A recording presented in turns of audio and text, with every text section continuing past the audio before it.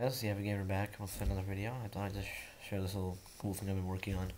We're going for a little while, so I thought, yeah, nothing really happened. Just schoolwork.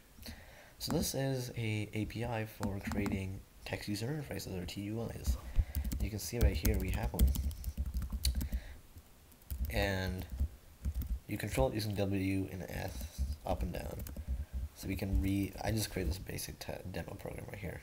Oh, not this one. Sorry, main.c. This utilizes the API. It's just a very small program to, like, say, read a file. Yeah, there you go. Yeah, there's a couple of bugs we need to iron out, such as that. But that's not really what I'm here to show. Is this. I'm here to show the TUI, which is simply a header. It's just called kept within one header. Ignore all this red stuff. Compiles fine.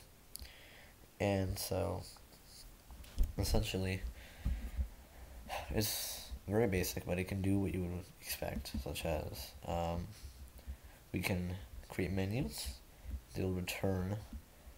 We can create menus using structures. The structure is this: the title of the menu, and there's three options. There's three options you can have.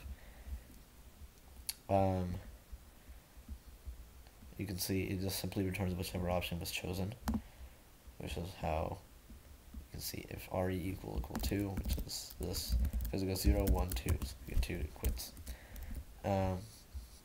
Create input boxes, which is how the entire, like, read from a file thing was done.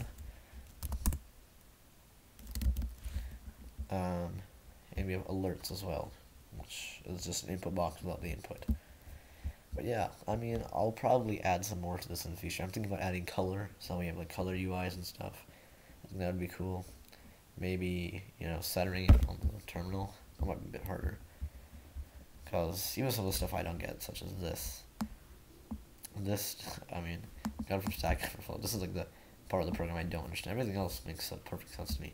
This is confusing, because I wrote everything else except for this, and this is kind of confusing to me. I'm going to learn about what really this does, but essentially, I know what it does. I just want to know how it works. It just does not wait for a new line when you type something.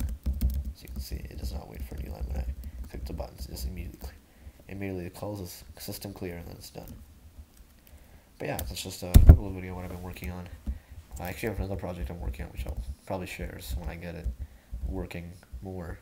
It's a couple of issues, but yeah, thanks for watching. I'll see you probably in the next 1 or 2 days.